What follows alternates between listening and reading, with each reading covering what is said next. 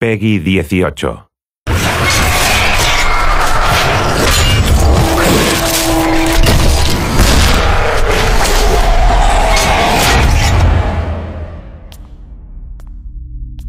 Okay, you know how this story starts. In the beginning, there wasn't shit. Literally, nothing but void and darkness. And that's how the darkness liked it. It wasn't until God decreed, turn on the lights, that things got nasty.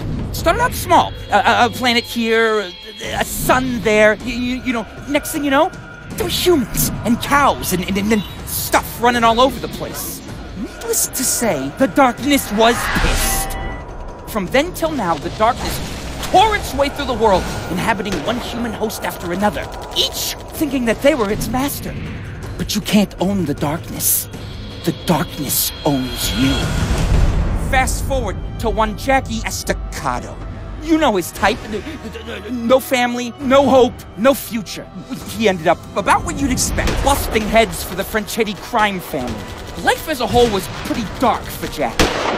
Then came his 21st birthday, and things got a whole lot darker.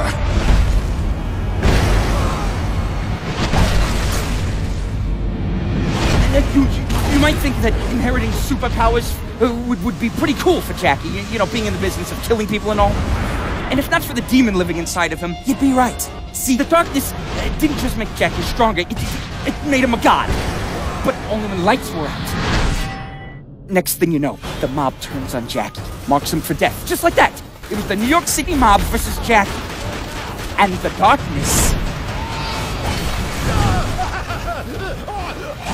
But as dark as things were for Jackie, there was a light in his life. And her name was Jenny. Now these kids, they went way back. I don't think anybody would disagree that they were meant for each other. If anything, that's the real tragedy in all this. See, the mob was still after Jackie. Now, they thought the quickest way to get him would be to take away, you know, his only reason for living. And with a bullet to her pretty little head, that's what they did. Killing Jenny was just about the dumbest thing the mob could have done. See, because without her, Jackie not only had nothing left to live for, he had nothing left to lose. As for the darkness, Jackie's kept it locked away for years. But it doesn't matter how hard he tries.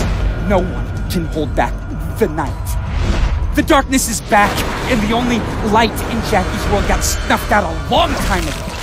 If he can't control this thing inside him, pretty soon there won't be anything left. Jackie will be nothing but an empty shell. And that's just how the darkness likes it.